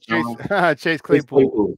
On Chase Claypool. He tried. So I think he tried. But he learned, just like Flus and Ryan, basically Justin's year three was their beta. Flew so much in the sense of his coaching hires and what he did with Alan Williams and Luke Getsy. Justin had got an opportunity to be their beta version of whoever they're gonna become as coaches and GMs in the future. And that's why I'm not giving them any any leeway with this Caleb Williams situation. So my takes about Caleb Williams, much to the disagreement of probably people that are Caleb Williams stands, is not about him. It's going to be about them grading and judging, them putting together this roster and the Shane Waldron hire, because those have to be home runs. The defensive coordinator hire has to be a home run because you're getting a second shot. Justin is not getting a second shot on this team. So you're going to have to own up to that. And I appreciate the fans that's going off into, fanaticism land for Caleb Williams and the team, but that's not our job as media folks. Our job is to manage expectations, report the facts, and then on occasion, throw in a little bit of personal, feelings, and so on and so forth. So yeah, so that's a long explanation to a short question. Well, yeah, my thought was, as I've said it, I've been able to keep it succinct, is that you're right. He wasn't given a chance. You built up the team, you built up the team to play where you can't. It's going to be very difficult to fail, and then you ship them out because here's the one thing that I've said repeatedly. I said it earlier with the guest right before you, we were talking Bulls, but we got a little Bears talk in there. I said, there's one thing about teams you don't understand. It's not about talent. And I'm not saying that Caleb is better than Justin, because I don't believe he is talent-wise. There's nothing that any NFL quarterback can do in the NFL that Justin can't. Right. Okay. The thing is, and my proof for my argument was this. You're old enough to remember in 1985 when the Bears won the Super Bowl. Okay. Or in 2006 or January 2007 when the Bears went back to the Super Bowl. Was Jim McMahon or Rex Grossman, were they the best quarterbacks in the NFL at the time?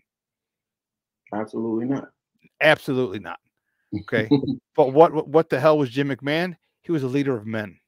Right. And that's the thing that we had. And now you're taking that out, and now you're putting a youngster in, okay, to lead men. It's going to be difficult. A youngster with an attitude. All right, the guy's already got $10, $11 million. He's already got an attitude. He's already got stuff. He's doing things unconventionally, doing different things. And then I'm not saying that I'm against going against the grain. Right. But when you have a team that was trending upward with their leader and you take their leader out, yeah, that has a problem for it. And some people say, well, all you got to do is win. Okay, well, that's what you got to do. And some of the things he does are some of the things that the last quarterback did. Right. He's not getting chased by Utah. He's not going to be getting chased by Utah State anymore. He's not going to be getting chased by Fresno State anymore. He's going to be getting chased by dudes who are almost as fast as him, but 60, 80 pounds heavier than him, ready to rip his head off. Right. So we're going to, much superior athlete. Yeah. You're dealing a hell of a lot more superior athlete. So that was my issue with it. But it looks like it's going to be Caleb. They're talking install. We installed something when we met him in LA. We're going to continue install. Like, you ain't continuing install if you don't pass on. I mean, I drafted a dude. Yeah, you know what I mean? It's like, I made that statement on the show yesterday. Did you? Yeah. Yeah. You don't get my stuff if you're not part of the team. It's a done deal. But Yeah. I want to go back to what you said about leadership.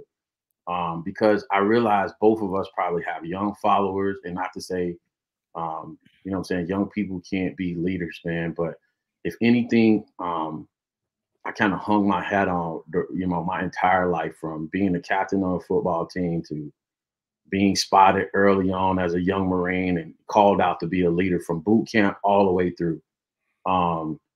It's not a given, bro. It is not a given. It's not a concept of you're born with certain traits. As a leader, you're born with certain raw ability. Like I'll give you something I was talking to my son about last night, right? Because I need y'all to stand by. We got something huge coming up for the channel. But I was talking to my son about, just the privilege of being an attractive person per se, right? There's certain raw traits that you're born with if you're attractive as a person, if you have a certain build, stature, or whatever. It sets the table for people to listen to you and for you to be influenced by people, right? That's just it. But the other traits of being a leader of men and or women, they have to be developed, right? Your interpersonal skills, what we call in corporate, since I got my corporate look on today, what we call soft skills, right? Your soft skills, meaning those non-technical skills. It's great that you can throw a 60-yard 9 route on point over the left shoulder, right? But if you can do that, but you don't know how to galvanize and speak to other people to make them want to run through a brick wall for you, that's not, what good is it, right? You know what I'm saying? So it's not going to be given. And Jalen Johnson made that clear in his interview that, hey, bro, when you come in here, we gonna test your mettle, and rightfully so. There has to be a rite of passage. I went through this thing. I'm old enough to have gone through the crucible at Parris Island, South Carolina, 1994. The crucible was the last little element before you graduated boot camp. It was a sleep deprivation course where the first 3 days or 4 days out in the field, where you don't get no sleep for about 72 to whatever the next extension is hours, right? And they give you minimum food. They just throw you out there and say survive, right? It's your rite of passage. So he has to go through that gauntlet. And you know about that locker room gauntlet. You know about the locker room politics. Like, it's not going to be given, bro. You got to earn everything. And I hope they do make him, not as a punishment, but as to test his mettle, because if he's going to be a champion at this level, all of those things need to be figured out. Yeah, and you're right. They are. And, I stated it before, I'll say it again. Yeah, I'm a big Justin Fields fan, but I'm also a Bears fan as well. And so now that they've made the decision, as much as I don't like it, I'm still rooting for the Bears, and that means Caleb Williams. So I hope he's able to produce. I hope he's half as good as everybody hypes him up to be. All right. Because he's stepping into a situation that many people feel, myself included, that this is the best situation that a number 1 overall draft pick has ever stepped into. This is a team that won 7 games that could have won 10 games last year. Okay. This is a team that's got, in the last, in the last 6 games, they're the number 1 defense, in the NFL.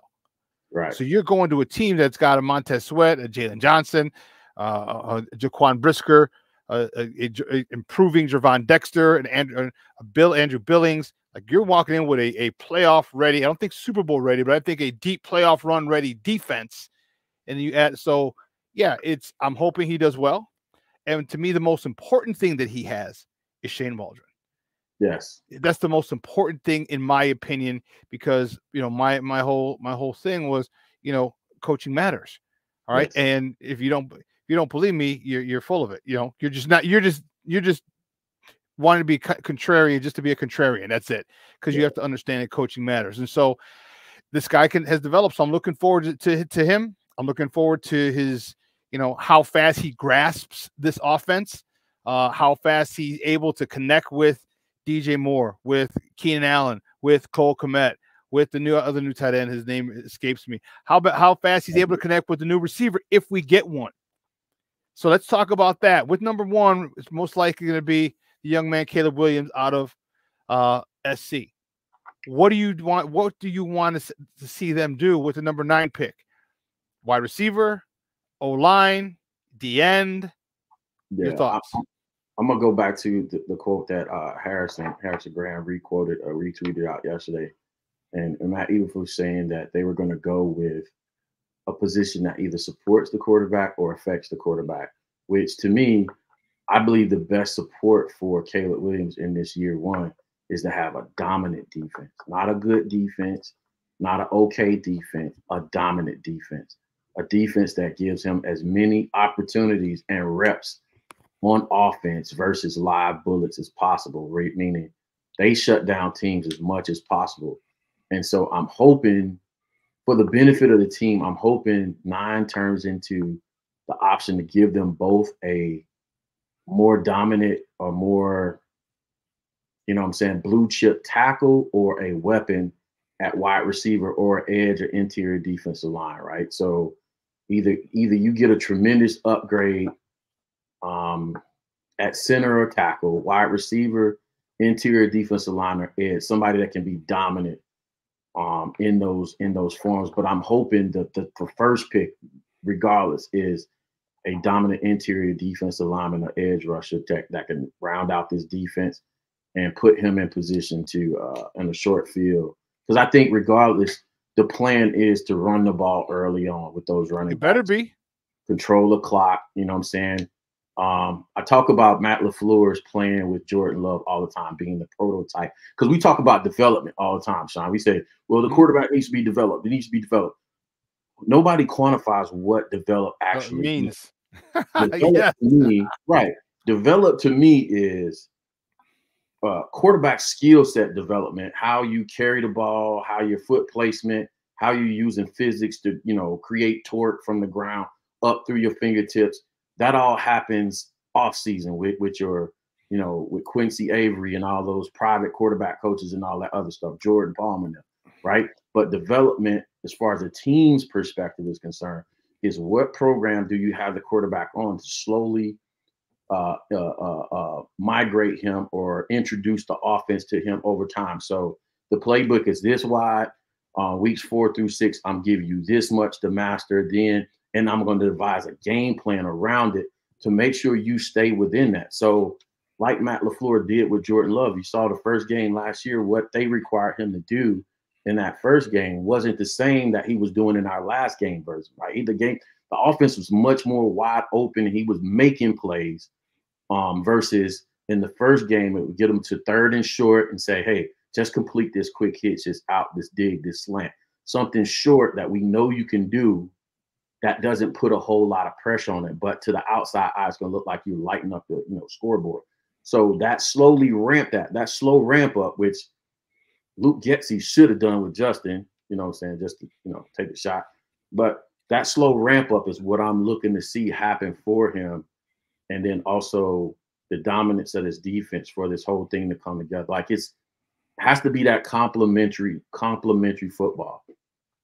Yeah, I agree. And you know what the thing is, they've upgraded the running back room. They've added depth in the offensive line. I think they did well with the center position. They got a starter. I know, granted, it's going to be it's only a 1-year contract for the center, But I mean, it starts, and let's not forget.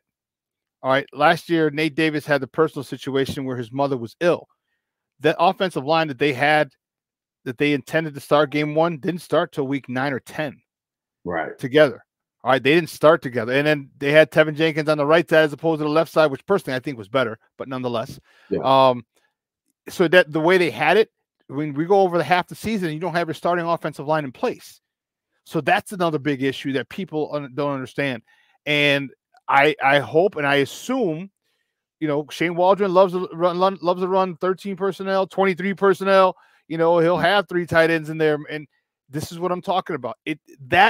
His affinity for that takes care of a lot of things for me. Right. 1, you're going to run the ball.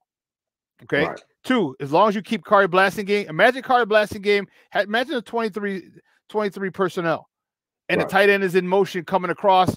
Or hell, even if it's off, me, I want my offensive lineman in motion. He reports eligible, and coming in motion, just clears off one side behind the tight end, behind the fullback, behind, and here comes the running back. You know what I'm saying? It's just bulldozes and steamrolls everything out of the way because we need 1 yard. So that's going to take care of our short yardage situation, and no more tush push and these stupid ass screens, these bubble screens that get blown up because Darnell Mooney doesn't want to block. Okay, but it's also going to create an identity, and it's going to create confidence in the quarterback, because what's going to happen is now all of a sudden you're going to fake. It's going to be a play action, and that tight end is going to leak out. The backside tight end is going to come across. The fullback might leak out. And now all of a sudden, now you don't know what to do. It is going to give this quarterback confidence by running the ball, pounding the ball, and like we know you can throw the ball. Slow your roll, he will get you there. Trust me. And if he's able to say, "Yeah, I trust you, coach," even if he only has 18 passes the first game or 2, that's not the important thing. The important thing is they have to respect our run, and if they do, the quarterback most likely Caleb Williams will be able to pick people apart because you will be afraid of it. And that's what I hope that Shane Waldron takes that approach, pound it before you let him. We don't need Caleb Williams to win us games. Just don't lose them is where it is. Look at Tom Brady. That was his in the first. He didn't lose the Super Bowl, and he didn't win those first 2 Super Bowls. That was the defense. Right. That was the defense. That was Teddy Bruschi. That was William McGinnis. That was that whole thing. And then he got better. And that's if you take that same timeline with Caleb Williams will lead us to a Super Bowl because of this defense, because of the offense. And I hope Shane Waldron goes that route. I got a question for you, Shawn, based off the heels of Black Belt Ben's comment, right? Two questions. 1, do you think the fans are prepared for this style of offense that we believe we're going to see early on, right? 2, the second question is, do you feel like Caleb is going to be patient enough and accepting of the fact that he needs that slow ramp up program? Because I think the fans are thinking they're going to get electric highlight plays like they 400 yards in college, and they're setting themselves up for disappointment because that's not the program. 1, he's not ready for it. Nope. He's not ready for it. He didn't do it in college. He's not running an NFL style offense in college. But back to the question, do you think the fan base is ready for the style of offense they need to play to win early on? And is he going to be patient enough in that process to let those things happen and play out the way that we're saying that how you ramp this offense up? The fan base, we have a lot more meathead Chicago Bear fans than we do intelligent Bear fans. So because the intelligent ones understand it. All right, but the meatheads are, why is he throwing a K? Why doesn't Caleb have 30 passes? He needs 35 passes. He needs 40 passes. Let him light it up. He was a Heisman Trophy winner. Take it easy. Fan base is not going to be ready, generally speaking. Yeah. All right. Will he be ready? That's the question. That's what I don't know. Because if he understands, and here's the thing, I hope Shane Waldron sits his ass down. Like, look, here's what I want. I don't care about your numbers. First half of the season, I don't give a shit. I want completions. I want completions. So if I'm hitting slants, I'm hitting hitches. I'm hitting digs. I'm hitting deep out. I mean outs, quick out. I'm hitting all these things. I want you to get a rhythm. Right. Get comfortable with these guys. This is your first time with DJ Moore and Caleb and Keenan Allen and Cole Kmet and the other and these running backs coming out of the backfield. Get a rhythm, get a foundation. We got the defense to hold us up. Don't worry. We got the defense. We got the other side. Take your time. Right. And if he's willing to say, hey, okay, coach, I trust you. Damn, week 17, week 18, this offense next year is going to be crazy because Caleb, with his talents, his talent and the supporting cast, he will develop at a much faster rate than most number one overall quarterbacks because they haven't had this much talent. Yeah. In conjunction with a guy who can bring a quarterback along. As I said, Waldron for me is the X factor. Yeah. And if he listens to Waldron, wow, the possibilities are endless. And that, to me, that hurts because I know that could have been Justin Fields, and it's not. So we'll move on. But if Caleb listens, and this is coaching matters, if you listen to your coaches, a guy who's proven, man, you may take baby steps first, and that could be frustrating. But if you look big picture and embrace the baby steps, man, you'll be running in no time. You'll be running by mid-season. And if we're running by mid-season, Coach T. Yeah. I know a lot of fans won't listen, but this is what I'm saying and carefully documenting the process. That's what I told our followers, our subscribers yesterday on the show. Listen, I'm not going head over heels for nothing. I'm attacking this like I do a work project, right? You know, there was lessons learned on the heels of the Luke Getsy situation, Justin Fields situation, and even ourselves. We take a step back as media and say, okay, what can I do better? I'm not giving Shane Waldron any assumptive credit, right? I'm gonna have to see it on film and take the fans along for the journey with me and say, okay, he's on point. He's doing exactly what we're saying to do. He's attacking the game plan through the run game, right? 12, 13, 23, 32 personnel, like you described, right? Playing bully ball, going play action, setting Caleb up for short third down distance throws that he can easily make, right? This defense, how we draft, right? If the pieces aren't in place that I feel like we'll have a dominant defense to support him, I'm going to call it out. I'm going to say something about it. I'm going to say, listen, look, they went offensive heavy, right? They got, say for instance, they got all offensive players, right? In the draft, you're talking. They basically drafted all. No, I'm saying you're talking in the draft. They get all off. In the draft, offense. Right? Okay. Yeah. And say they go all offense, right? The casual fan would be like, "Oh yeah, we're ready. We finna light up the scoreboard, right?" And I'll be like, "Well, does the kid need that right now? Is that the smart approach to air quotes developing him?" I'm not gonna feel comfortable with that. But if we solidify this defense and we run the ball and we come out early on, like you said, and he has like novice numbers, right? And it's like, it's not fantasy league numbers, right? It's not fantasy league numbers, but we're winning games. We're winning games by controlling the clock and dominating the time of possession. Then I'm gonna say, listen, we're on to something. We can. The fireworks are coming later on. You know what I'm saying? We're gonna be in a different position of defending Caleb Williams from these same people who have been, because they're going to jump off the bandwagon because they're not getting their fantasy stats numbers and they're not winning their fantasy league. So I think this is just always interesting conversation and a dynamic you can look forward to. I like the little, the little back and forth chess game with the fan base and playing, opposite of, because it really is a backwards sometimes mindset to how fans think football actually go and what we need to do. Like, for example, and I'll shut up. We ended the season with an 8-point loss to Green Bay, right? Everybody was down on the team. Oh, we suck. Throw the whole baby out with the bathwater, right? It was an 8-point loss. That same Green Bay team 17 goes points. to Dallas and eviscerates them, right? And people can't see, or if you recognize football, football, styles make fights, right? So our game plan wasn't that far off in trying to control the clock, time of possession, playing bend but don't break defense versus Dallas saying, oh, we got as much firepower as you guys, Green Bay. We're going to try and have a shootout with you, right? That's not the way to beat Green Bay. And let's not forget, Coach T, real quick, we didn't have a couple people on defense. Jalen Johnson was one of them who didn't play that last game.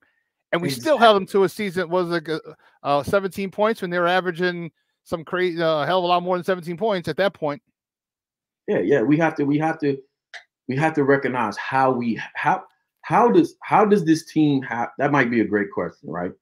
How does this team have to play to win a division? What play style?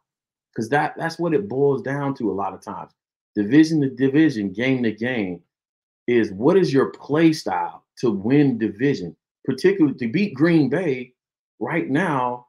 They're so hot. We have to keep those dudes off the field.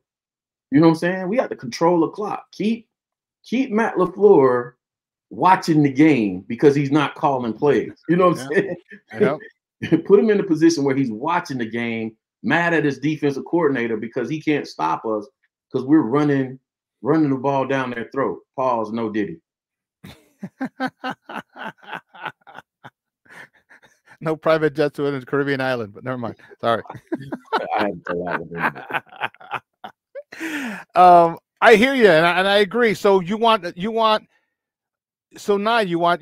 defensive end? Are you cool with DeMarcus Walker, or do you want the depth in case Montez Sweat goes down? What do you want with 9 then? Because are you good enough? I want the most game-wrecking interior or exterior defensive lineman we can find, whether it's an edge or interior, because I think what they did with Dexter last year, I don't know, towards the end of the season, I don't know if anybody noticed, they started moving him out to the outside as a pass rusher because he does have the ability to win pass rush moves on the outside. So even if we get an interior defensive guy that can be a game wrecker, right, on third down, put your NASCAR package out there and let them eat. Yeah, I couldn't agree more, and I love a NASCAR, and that's what I'm thinking. Hopefully, Noah Sewell is able to contribute a little more because I like him coming off the edge. You know, at Oregon, he was all over the place. He reminds me of a Troy Polamalu, maybe a lot less athletic Troy Polamalu, but the fact is he was blitzing, he was in coverage, he was at the linebacker position, he was able to do a multitude of things.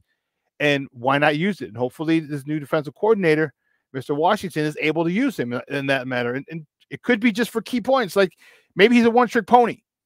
But damn it, so was Mark Anderson. And we got him a lot of money, got him a nice little contract just for being a one-trick pony as well. So you got to be able to use those one-trick ponies in the situation that they benefit the most. And if he does that, and the one thing I'm looking for, I'm looking to see the development of this defensive line. Coach Washington, at D-line coach, has a crazy reputation. Crazy reputation for developing and getting the absolute best out of defensive linemen. Because he remember he said, he goes, "Oh, we're gonna get home with 4. Well, we ain't gonna have the blitz. We're gonna get home with 4." Right. And I mean, he said that not confidently, defiantly. I double dog you tell me we ain't getting home with 4. And if that's the case, that means Javon Dexter takes a big step forward. All right. It means he's, Walker, Zach Pickens, man. I mean, and I want to see him take a step. If he takes a step forward like Dexter did last year, wow. Pickens and Dexter, right? Yeah, I'm okay because I'm okay with that and not getting a stud defensive end because next year's D end class is going to be deep, and I can wait another year. All right, me personally, Coach, I say get him a wide receiver because I don't know how long Keenan Allen's going to be here. He's 32 years old. Right. Well, I should say he'll be 32 next month. And, another year, 2. Okay, cool. But Caleb's going to be here a lot longer than 2 years. So I need someone for him to develop with. So I'd say a wide receiver because there's going to be. Which wide receiver, though? That's the thing. I love Odunze. Will Odunze be there? I don't know. But what if Joe Alt's there? What if Fashanu's there? There's going to be good tackles there. What if Brock Bowers and Odunze are there and Alt? I mean, because here's the thing. You know how the draft goes. Someone's going to be crazy enough to jump up to take J.J. McCarthy, and that pushes everybody down a spot. Right. And we're already taking. It looks like we're already going to take Caleb. Is what it looks like. So that's the one spot. All right, you got Caleb, you have Drake May, you have Jaden Daniels, and if someone jumps up and takes J.J. McCarthy, that's one. And let's not forget Marvin Harrison Jr. and then Malik Neighbors. Okay, maybe a Jared Verse. That's 7 picks already, and we still have guys on the board that we want. That's why. Listen, if Bowers is there, If Bauer's there and we're on the clock, I say that's a luxury pick because we already got 2 tight ends. As much as fans with of course, moan and groan about it, trade out because that means you have offensive linemen and defensive linemen still behind them, and you can still get a wide receiver, O lineman, a D lineman. You can still beef this team up significantly versus taking a guy that would be a luxury pick. Because although Shane likes to use 13 personnel, like again, that's like putting rims on your car and tinted windows, and you don't have a functioning engine, right? You have to make sure there should be no question marks on that offensive line after this draft. None whatsoever. We should have a center. We should have tackles, guards. If you make this move from Justin Fields, sure up things for this guy and make sure that the engine of this offense is functioning, flowing, and able to perform whatever. Hold up in 5-man protection. And then he could pull this off. I believe. Let me ask you a question then. Go ahead. How crazy would you be if he said, you know what, bump every mother Hubbard in here. I'm taking JPJ with number 9. Would you be okay with that? Because that would shore that thing up for that's it. Now I'd be okay with it, but it's like, man, I'm trying to draw an analogy or comparison for what it feels like. It's like I'm a business person, right? I'm a chess player also. I like the win-win. I like the gamesmanship of you understanding the game of the NFL draft, recognizing having your board racked and stacked the way it should be, and say, I can get JPJ here.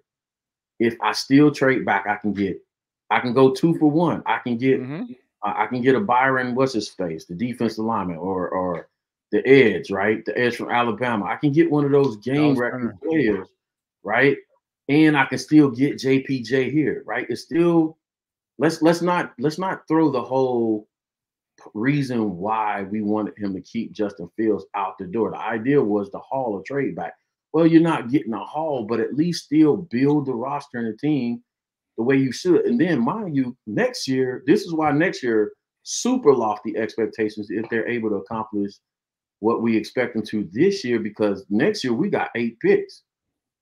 So if you can get a star defensive, offensive lineman, or an offensive weapon out of this draft, and one of those players be JPJ, and one of them be a superior edge or interior defensive lineman, right? You plug 2 major holes, and you got Keenan Allen for this year. Well, you got 8 picks next year. You can say, hey, Keelan might come through and be like, hey, I want more money, I want extension, all this other stuff. You be like, yeah, Keenan, it's been cool and all. But nah, we good. We gonna go ahead and draft this young kid. You know what I'm saying? So, yeah. Okay. Yeah, I would think you draft a receiver and you get one later, because this is so deep. Because and let him sit under DJ Moore and Keenan Allen. I mean, you talk about, there's a level of learning that you get from being around great players. Right. And whoever we get might not be a star like Keenan Allen or DJ Moore, but he might be a key 3rd down guy. He might turn himself into, because Keenan Allen's a great guy in finding holes in zones. So you might get a 4th or 5th round pick, or it could be Tyler Scott, or it could be Velus Jones, who because of his speed, people are scared of him, but now he's able to sit down and find the holes in the zone and getting the ball into their hands. Yeah. That's scary as anything. So that's a key component right there, Shawn. You mentioned that. Somebody brought this up the other day, and I was like, I didn't think about it that way. Keenan Allen could be Caleb's kind of Travis Kelce, right? And I know he doesn't play tight end, but y'all stay with me here. Yeah, his Gronk, his Kelce, I get you. What Kelce does for Patrick Mahomes, a lot of people don't recognize, and Patrick and Travis both said this. Travis is so good at reading coverages that, like you said, he knows when it's whatever coverage it is, zone it is. They may have this route on, but Travis will go and just sit in the hole of that zone. Yep. And Patrick just knows, hey, look off and throw Travis the ball. Yeah. And we look at that as, oh man, he's reading those coverages. He's breaking down the defense. No, they have a thing.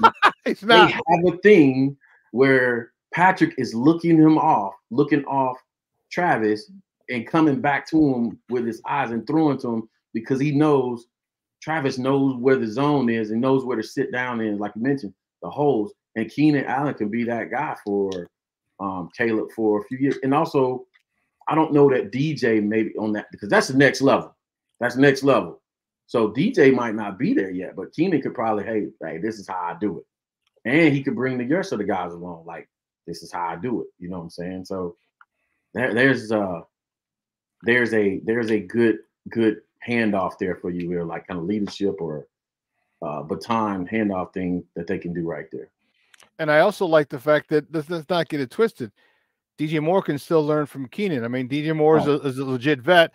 And if you're a legit vet, and the reason great people say great is because you never, ever, ever think you're done getting better at your craft. And if you watch Keenan Allen, like, okay, well, he does really well in zones. Okay, how can I get better? If you do that if DJ Moore does that, and he becomes another zone killer where he could just find a zone and, or just feel it, like, okay, I think this guy's going to go. I know I should go 2 yards further, but boom, I'm going to stop. And then him and the quarterback are in sync and understand that. Man, that is priceless. So there's a lot to go around. Keenan Allen's going to bring his 10 years of experience, to this to this wide receiver room, and that includes DJ Moore. And I expect the play of this wide receiving core to be better. And if they do draft a rookie, whether it's with 9 or if they trade back at 12 or later, everyone in that room is going to get better, and that's going to help this offense. It's going to help the new quarterback. It's going to help this defense. It's going to help this team. And that's what I'm really, really excited about, is this team getting much better. Okay. And the question we start having is not if we win the division or if we make the playoffs, is how deep in the playoffs are we going? That's what I want us to get to. And we're not there yet. So we'll get there soon. How far do you think, if all things pan off, how far do you think? What's the ceiling for this team? You know what I'm saying? This year or overall? What's that now? This year or overall? This year. I say divisional round of the playoffs. Yeah. I don't think they'll get to the NFC title game. I think that the ceiling is the divisional round. They maybe get the wild card. I may be losing the wild card, but the ceiling for me is the divisional round. Yeah. Next year, their ceiling should be the NFC title game, and at that point, that's where it is. NFC title game or bust. Yeah. I'm not gonna say Super Bowl because anything can happen. One crazy play can happen late in the game, and you know what I mean. But at that point, I think next year we will be perennial NFC title contenders. Yeah, Only difference is next year. I'm again with what you've done. You know what I'm saying. Essentially, Ryan Poles made the swing. What I'm calling the swing. You're swinging with this decision to move on from Justin Fields. You're swinging for the Super Bowl. That means I'm 1 or 2 years away. The expectation, if they follow the program, is next year Super Bowl. They might win it. They might not win it, but the expectation is we get to the big game. We're meeting up to go to the game. We're meeting up. Hey, Si, what you do? We going to the game, right? Once in a lifetime, twice in a lifetime for us type deal. We actually going to the game. So yeah, I agree. The ceiling for this year would be like wild card divisional game, but next year it's going to be, if they do that this year, next year it's going to be Super Bowl or bust. Having those 8 picks coming off of a year where you pretty much have a full roster and everything else is about luxury picks in 2025. Yeah. Yep. Coach T, great stuff, buddy. I appreciate it. Thank you so much for your time this morning. Do me a favor, let everyone know where they can find you and your work online. Always. Y'all see it down at the bottom, down there, right there.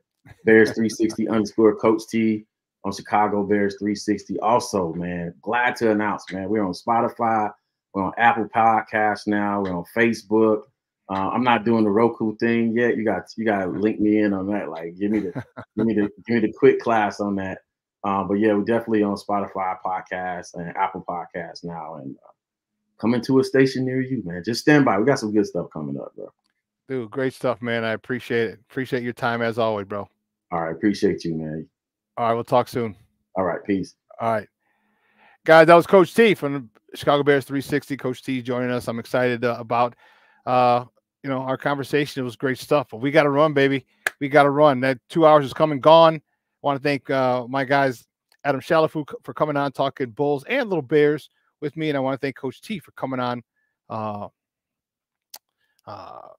talking Bears with me. So listen, I gotta take off. It's Wednesday. I gotta go pick up the warden from CrossFit.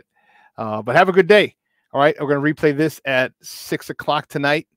So you can check it if you missed any part of it. You can check it out at 6 o'clock tonight. Have a phenomenal day. The White Sox home opener is tomorrow. The Cubs opener is tomorrow. They're in Texas playing the Rangers. Their home opener is next Monday. Okay, so enjoy this weekend. If you're a baseball fan, your season is here. All right, get ready to enjoy it. It's a long one, but it's here. If you're a Cub fan, you have a lot more to be excited than the Sox fans. But hey, at least go to baseball games, I guess. They got good food there. They got new stuff at Sox Park, so we'll be able to check that out. So for everyone here at Sports Zone Chicago, Elliot Baez, our executive producer, Clarence Council III, our social media guy, my co-host, Absentia Maya Akai. I'm your boy, the SuperBack, Shawn Sierra. Guys, have a phenomenal show. Have a phenomenal day. Rest of the day. All right. And I will see you on Friday. I am out.